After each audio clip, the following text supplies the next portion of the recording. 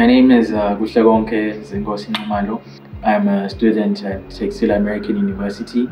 I am a MBChB student doing second year of first semester, and I am from Swaziland, Eswatini.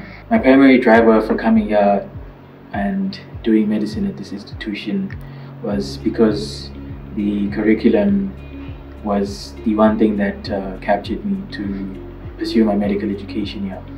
The curriculum is quite rigorous and very hands-on experience, which I feel is absolutely cardinal for a medical doctor to have hands-on experience in basic sciences.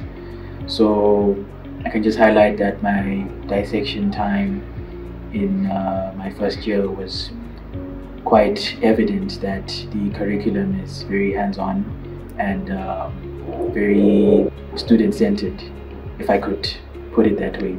So I'd advise other people who do want to come here to come for the curriculum offered and the hands-on learning experience you get that will prepare you for the future when you become a doctor.